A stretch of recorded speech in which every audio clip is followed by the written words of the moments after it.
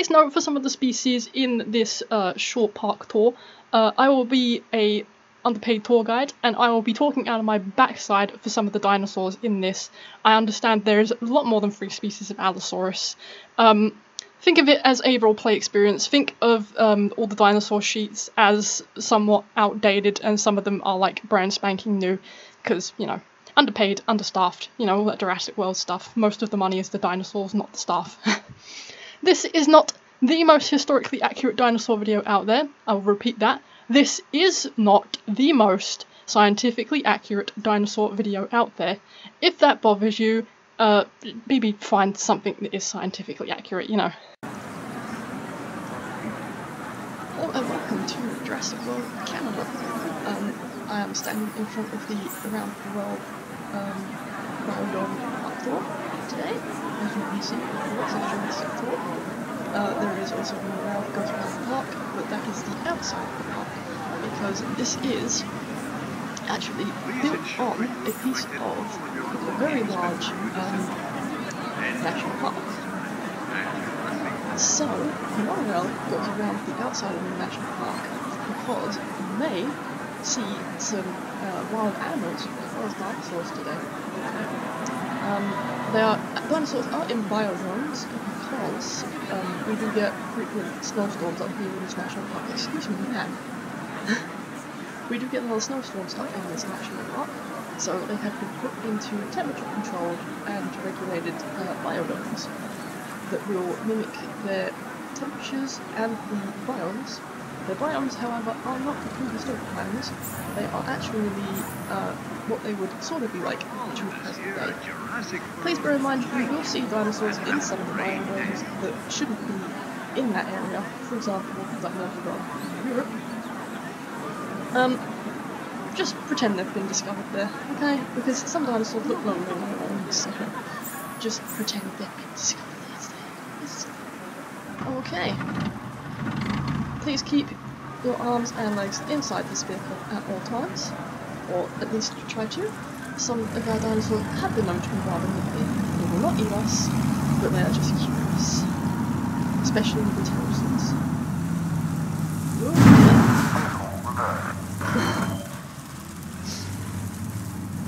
Please keep your seatbelts fastened while the truck is moving, as we may encounter difficult terrain along our route. Exactly what he said. We do have pre-recorded little pieces of information as well. I will try to pause so you can hear the pre-recorded information, but I will also try to give you slightly more information on some of these dinosaurs today.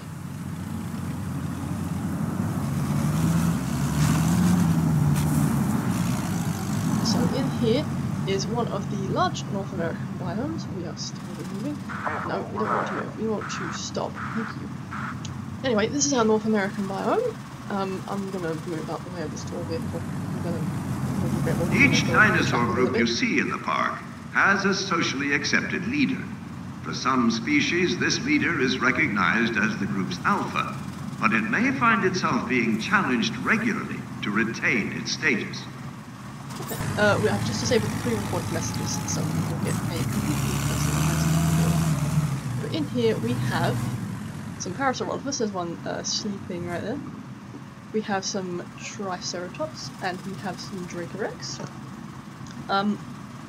You probably know about Parasaurolophus, it's quite a popular one, you've probably read about them in your kids' books. But it also has a Asian cousin known as Saurolophus, and we are reversing, we don't want to be reversing.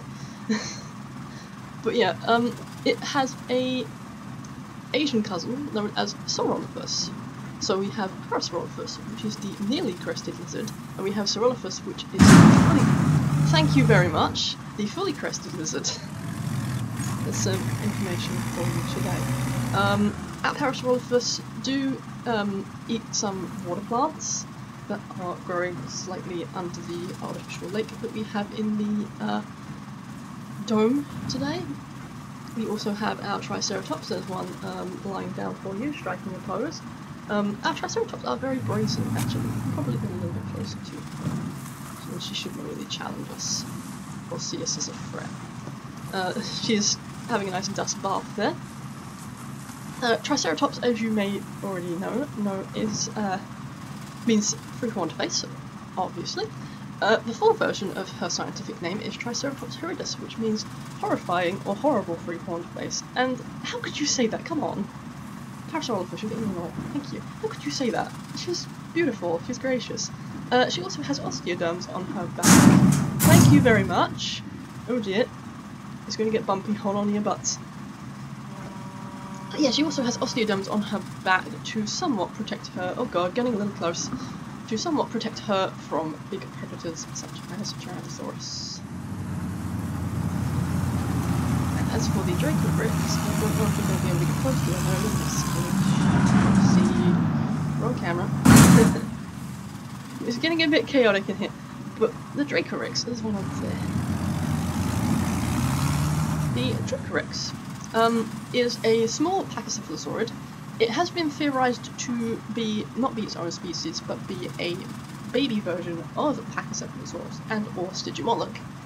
They're all said to theoretically be from the same genus, adult, baby, juvenile sort of thing. But I don't believe that. I believe it's a separate species. It looks wildly different than Pachycephalosaurus and Stygimoloch. But yeah, its name actually comes from Dragon King, which is a homage to some of the larger and more wacky and out there horns that it has compared to its other relatives. Its full name is Dracobrix Hogwartsia, which means the Dragon King of Hogwarts, which some of you may know as being the fictional school from Harry Potter we are going to move on. Please refrain from feeding our dinosaurs, as adorable as they are. They do have a very regulated diet and specified feeding times. So in here, as I said earlier, we have our... Can we get a little closer? Just a little close. Not too close. There we go. We have our Tyrannosaurus pair. This is a male and a slightly smaller female, as you can see. Our biodomes are soundproofed from the inside, so you can hear the talk very clearly. So if it seems like our Tyrannosaurs are mute, that is why. It is very soundproof in here. They are very loud. We have tried to minimize their roars, because it is theorized that they roared so loudly it would be about the same amount of decibels as a steam train. So that is very loud. We also have in here, if you can see them, our pteranodons. Pteranodon actually means winged teeth, even though pteranodon aren't technically supposed to have teeth, but we have genetically engineered them here at Jurassic World, Canada, to have teeth, just to make them a bit more fascinating and a little bit, you know. Let's open up real circus. Okay, that's it for this dome. And we will take a small ride to our third and final North American dome. As you can see, these Jurassic Park information boards, they give us the species that are in here, just in case you wanted to know before we peek into the dome. This is our Rocky Mountains sort of themed habitat, and as you can see, right in front of us, having a nap. It is around just after lunchtime that we are doing this tour, so you may see some animals taking a short post-lunch nap. But we have Stegosaurus with its bony roofs, because, you know, roof lizard is another one taking a nap. We also have Ankylosaurus. We have the unmissable Camarasaurus. And I'm pretty sure we also have a small carnivore in here. Yes, we do. It's over there. It's Dilophosaurus. If you're wondering, do these attack the large armoured herbivores in here? The answer is no. Two reasons. One, they know much better than to attack something with that much armour. The Stegosaurus can launch its phagomized tail at about 35 miles per hour. That is very fast. That will crush you. So let's try and not be hit by one today. The Ankylosaurus swings its tail a little less speed, but it is blunt, and blunt does more damage. and it crushes and burns more. So let's try not to be hit by those today. They can be a little defensive, but they have just eaten, so they might not attack us today. Our Dilophosaurus also, we have put a lot of aquatic reptile DNA in them, such as marine iguanas and smaller species of crocodiles, such as spectacled caimans. So, as you can see, I'll try and go a little closer to it so you can see a bit more. As you can see, that has also affected the diet, so they prefer to eat fish now. Right, okay. Oh dear. Let's move out of the way. Sorry, bud.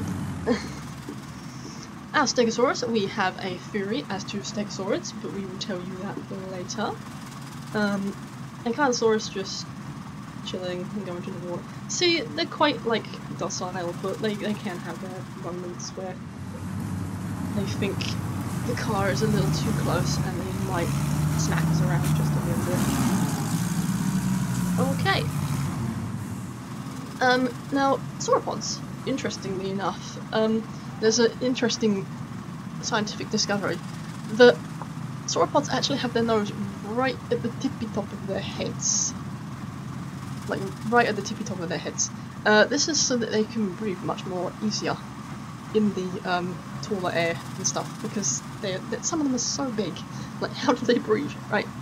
So they have, like, this really big and complex respiratory system. And they also, camera please, and they also have their nose at the tippy top so that they can, you know, get the air from right at the top, the nice fresh, crisp air. So that's a little information about sauropods. And we're going out of North America. Oh dear, there's a blizzard. Rest assured, our jeeps are heated. I don't know how temperature regulated that is with the roll cage, but they are heated. Rest assured, we are going into South America. To some of the more out there carnivorous species, Carnotaurus. They are just having a nice sit and striking the Posaurus. Despite their mean, as you can see, despite their mean looks and sort of grisly appearance, Carnotaurus is actually relatively passive. It is going to avoid us though, so we will move on, move really close. Its name means flesh-eating ball, as reference to its two interestingly pointed horns at the tip of its skull. We also have Tapiara, an interesting species of pterosaur. We're not exactly sure what that brightly coloured crest is for. Oh, one's coming down to take a drink right next to us. Very lovely. But we can theorise that the brightly coloured crest was for telling who's who. Like, they would have different patterns, no two crests would be exactly the same. Males may have had larger crests than females, so it's a bit of sexual dimorphism, and also bright colours to attract males.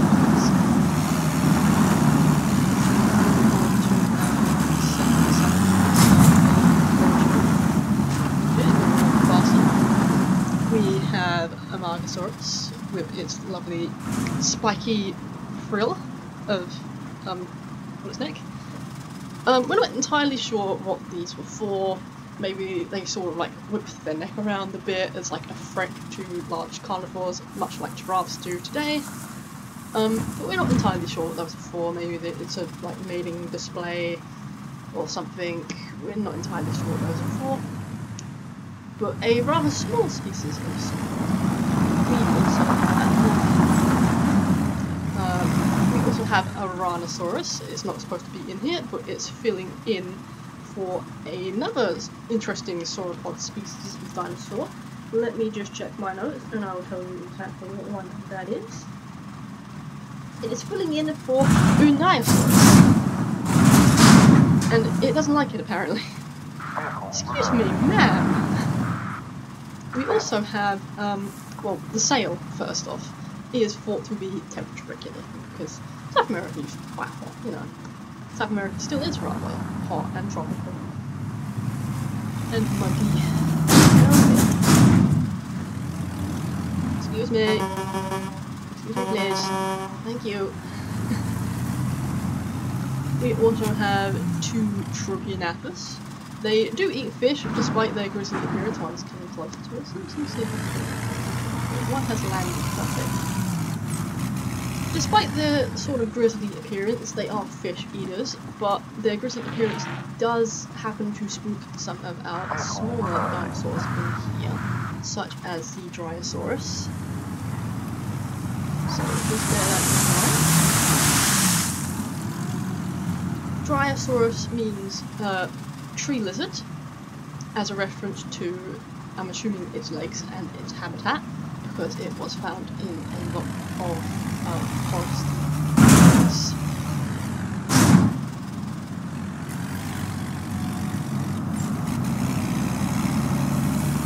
Foundation rating is low, apparently. Just hide my screen. I cannot hide my screen. You'll just have to put up with my walkie-talkie telling me different things in the corner. Okay, that's now we are moving on to this should be Africa. But more specifically, this habitat should be based on Europa.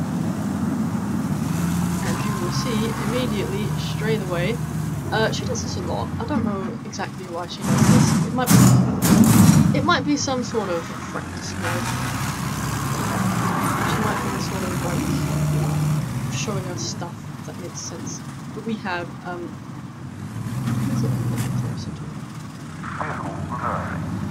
but not too close. See if she swipes us with her tail. Really close. That might be what she is. There we go, that should be close enough. Spiders! Excuse me, ma'am! Spinosaurus. Which, obviously, spiny lizard. This is not exactly how Spinosaurus should have looked.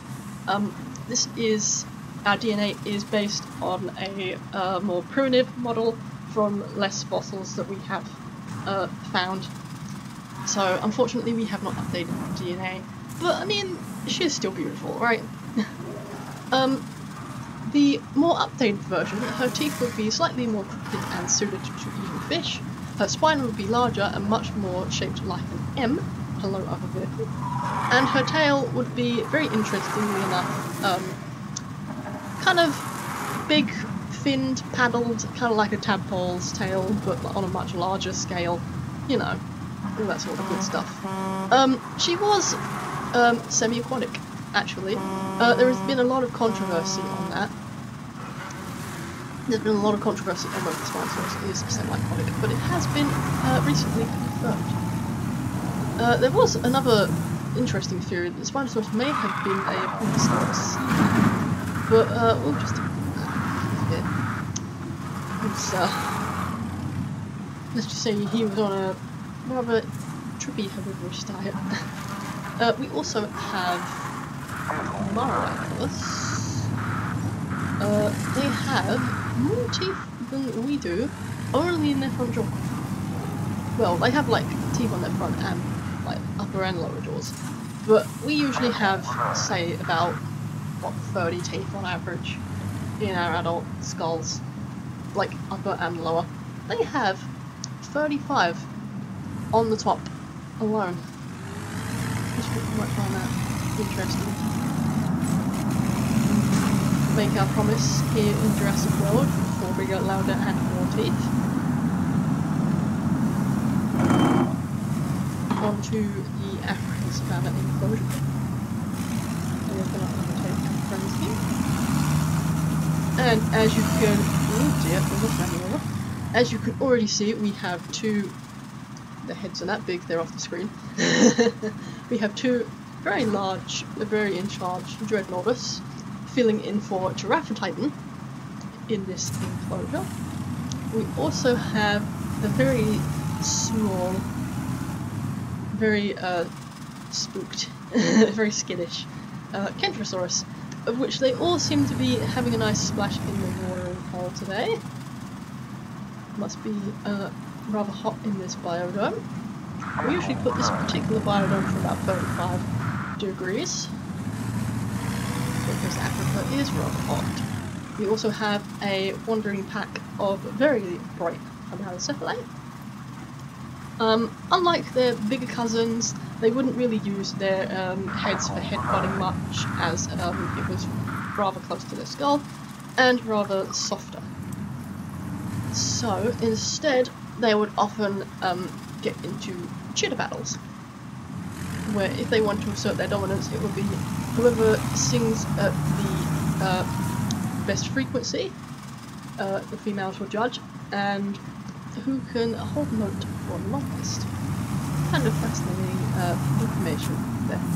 We also have, but they seem to be in the water. Can we get in the water with them? Yes, we can. They're also having a bit of a swim today. We have some Spicamelus in here.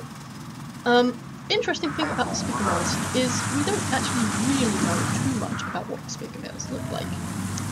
Its name means hollow spikes, in reference to the fact that it is an dinosaur and it's rather spiky, and also to the fact that we have only seemed to have found a top layer of spikes that are actually attached to the back.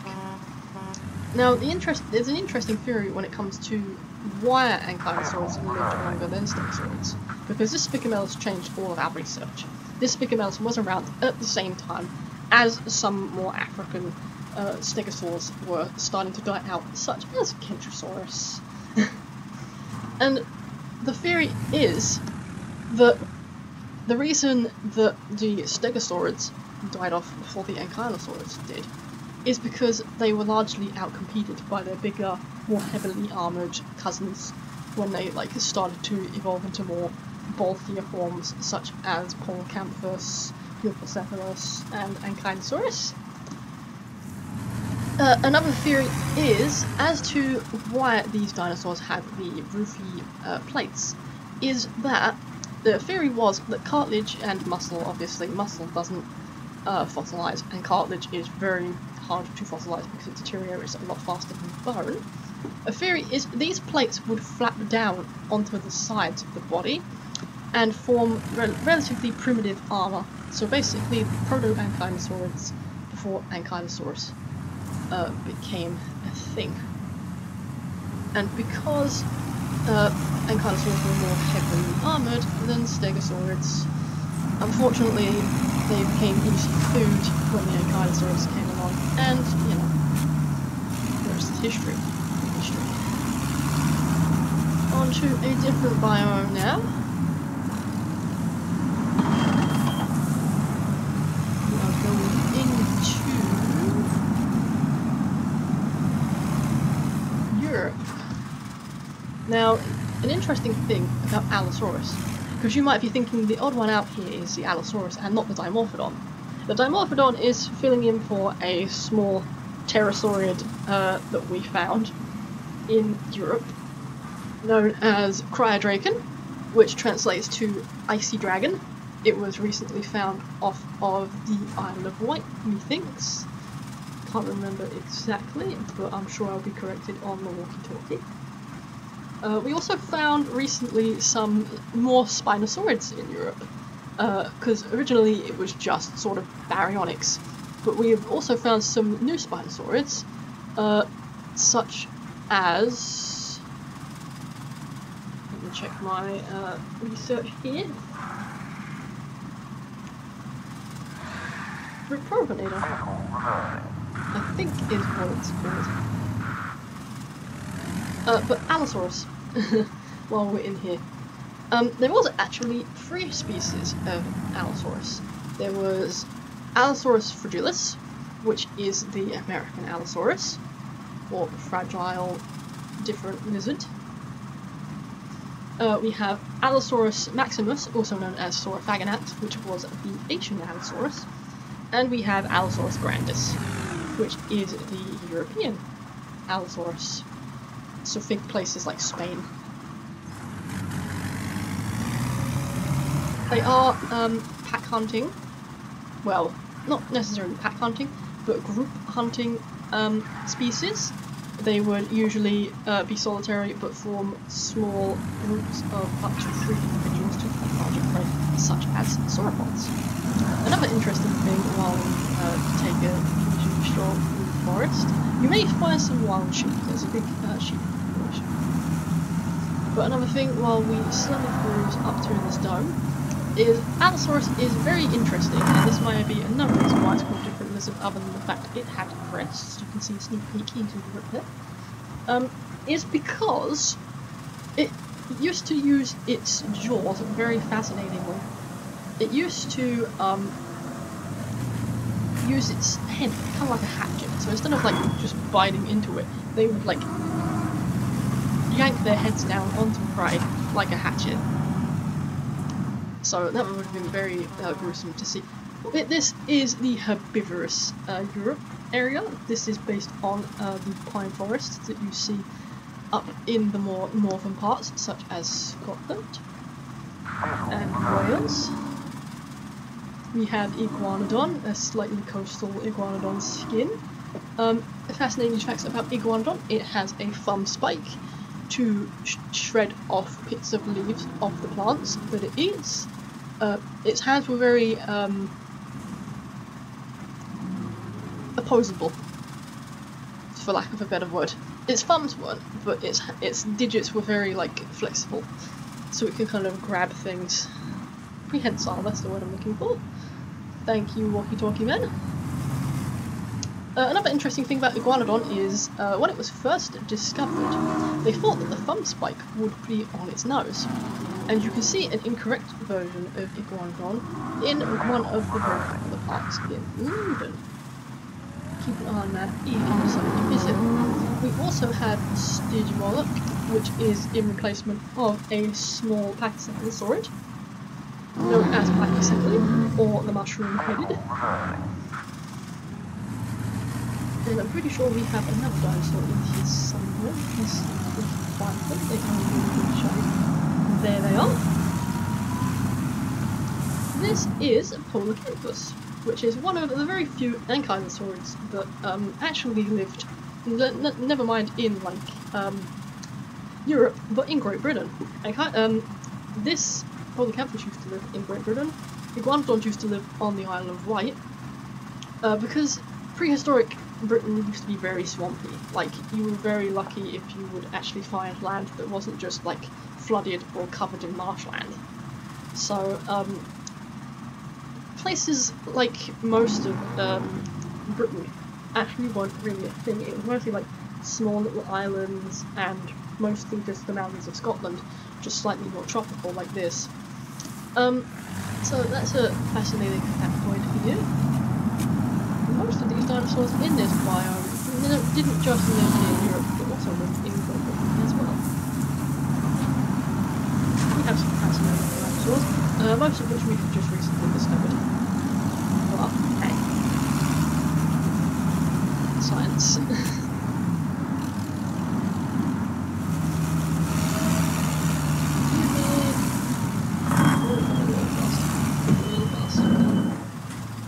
Overshot that just a tad.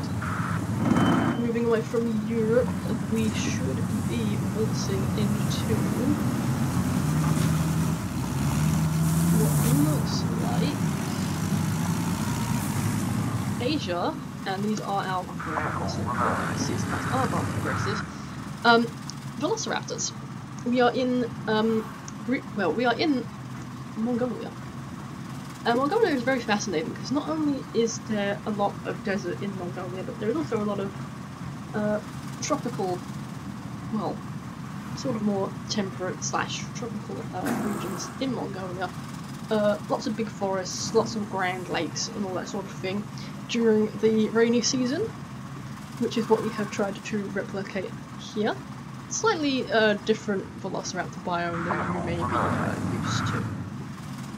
But Mongolia is rather fascinating because you would think, oh, just deserts. But no, there's actually forests and all sorts. We also have Sunguripterus. Sunguripterus, not entirely sure what that crest was for. Again, we're assuming sexual dimorphism. The funky looking beaks were actually for, they used to eat shellfish. More specifically like prehistoric clams, monsters, that sort of thing. So they would use it, it's very hardened, so they'd use it to crack the shells open and eat the debris inside. There's also another species of pterosaur which we don't have on this tour called Pterodustro, which they think ate shrimps and is pink like a flamingo. Oh, they're having a little chit chat. These velociraptors are based on older DNA. We haven't updated the velociraptor DNA because, I mean, big, scary, you know, something for the thrill seekers. But originally, velociraptor would not be this big. This size is more common with dinosaurs such as Utahraptors, which we do not have on this tour. Velociraptors were actually about up to just under your knees.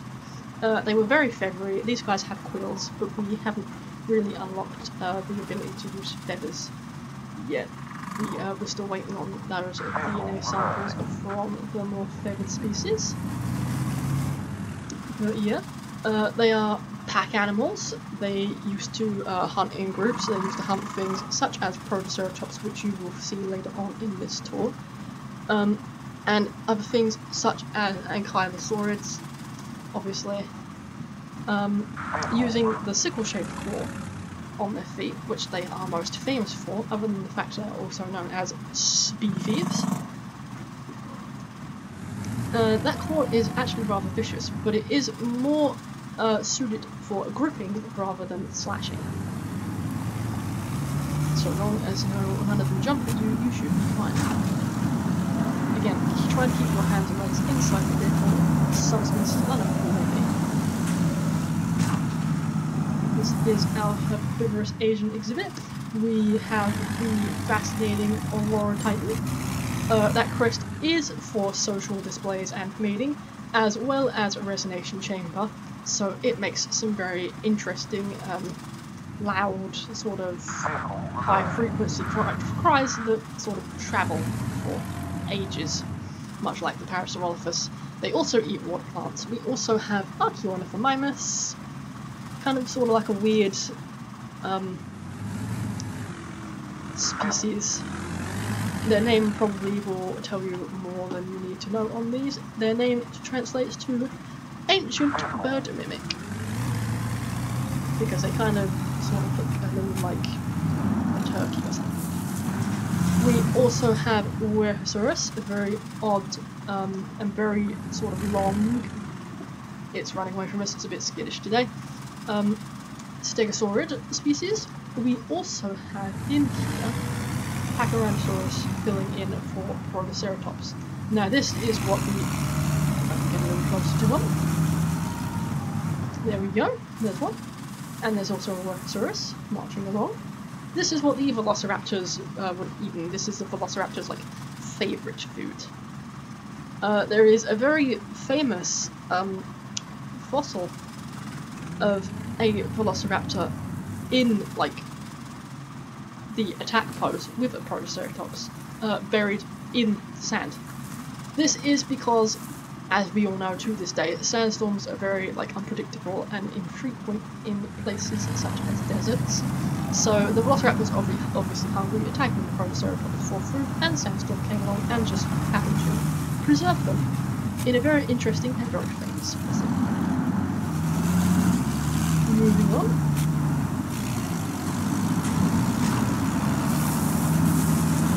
Like I said, you may also see animals on this tour. We are also part of a national park.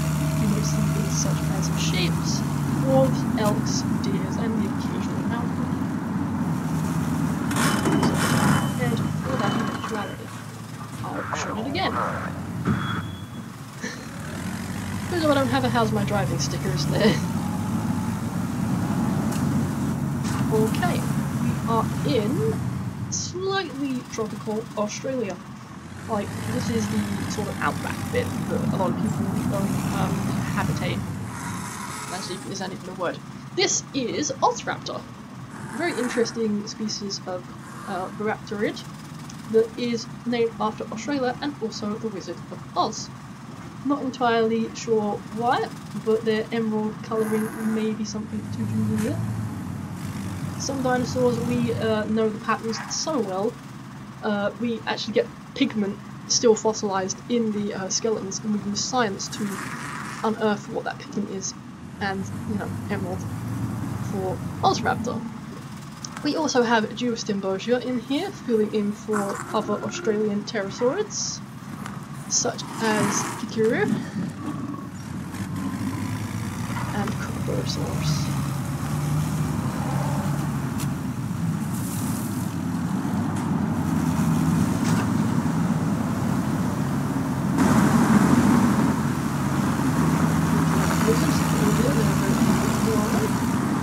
I'm sure you will find, unless conditions worsen, we have our Australian enclosure again in the slightly tropical outback. We have the very tiny and very adorable ankylosaurid Mini. Very adorable. It's sort of hopping around as well, that's very cute. We also have the beautiful but also wacky at the same time Murderosaurus over there. Just sort of investigating the outside world. Don't worry about that, it's much too cold for you.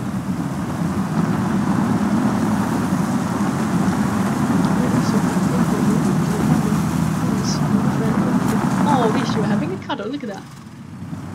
We also have in here, as you can see, we have, again, one of the Minuets. These ones are, let me see if I can find it from my handy information sheet in the front of the car. They are Folgothurium, which translates to lightning clawed, because their fossils were found preserved in opal in the, appropriately named Lightning Ridge. This is a relatively recent discovery as well.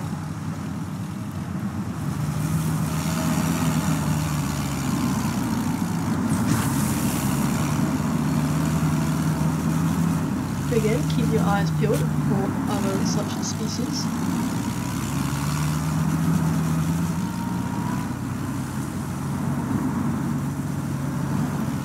Oh, there's a sheep.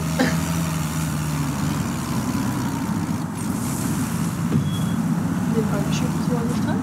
And we have our Antarctic enclosures. Beautiful. Antarctica used to be tropical, but like I said, we'll try to do the biome that it would be in today.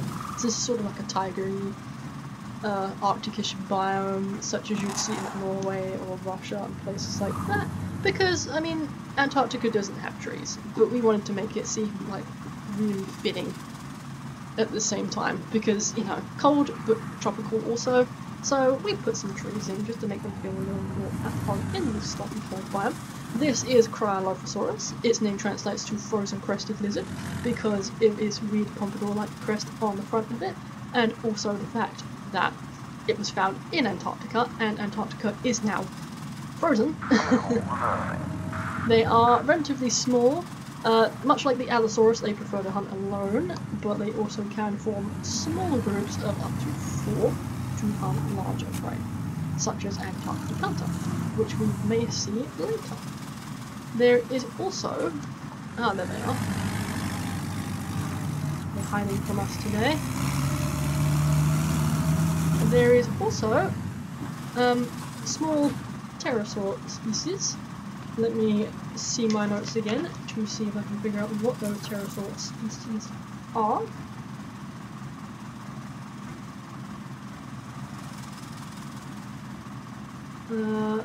Antarctoteryx, there we go. Or Antarctica. Quickly moving on, we'll have to move this forward.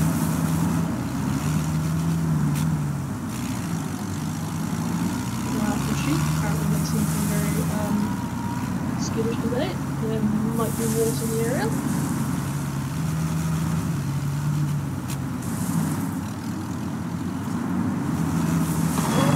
This is our last. Is this the right way? I've gone the wrong way.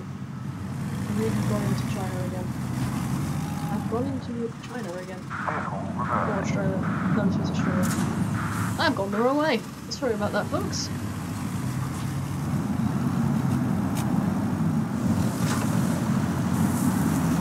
Like I said, it's a good job I don't have how's my driving reviewed because I would probably get rubbish. Look, to be fair, we don't get paid enough for this, okay?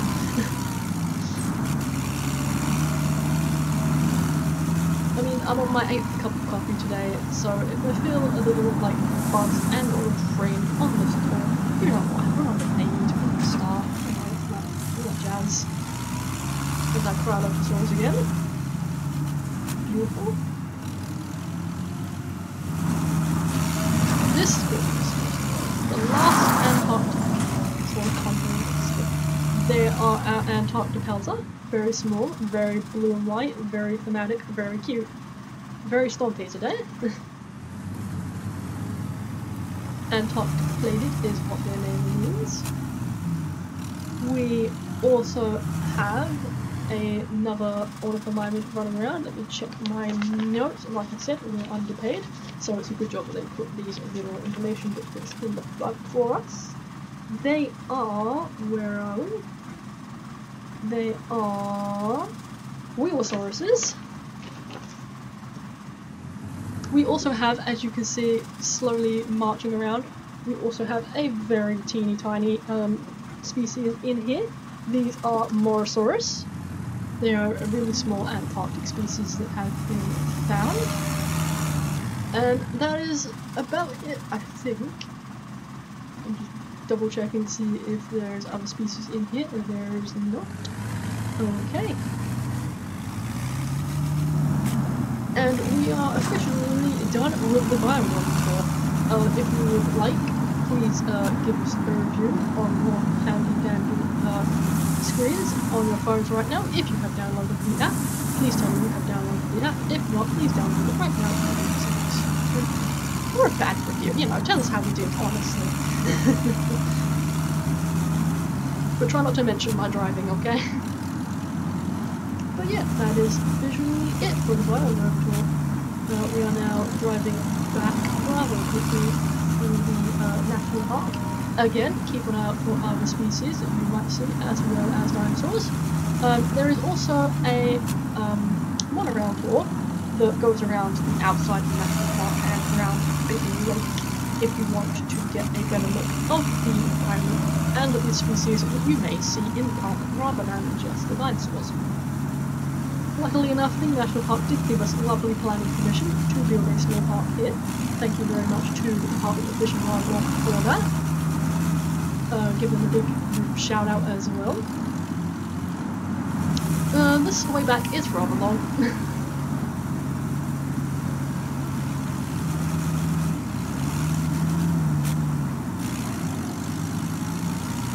Going past the biodomes, as you can see on the right. I'm driving.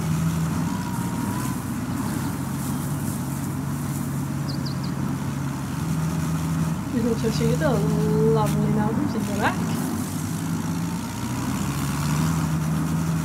Very scenic location, I know.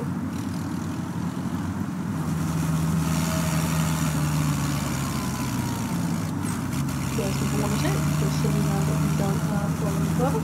There is a mountain goat. Running past us.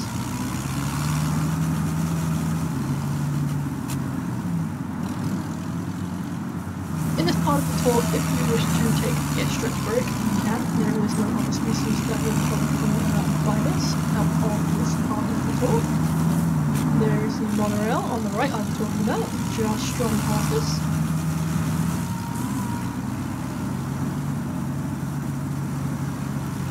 As I said, it goes around the big lake. I think we go around the small lake. There's a few lakes in this Canadian wilderness. I actually got stuck in one, so folks for getting your clothes wet. And I haven't told you these things are very unyielding. We do not have the modern day cruise control and driving assists that most modern cars do. Apparently we don't have them. Excuse me, folks.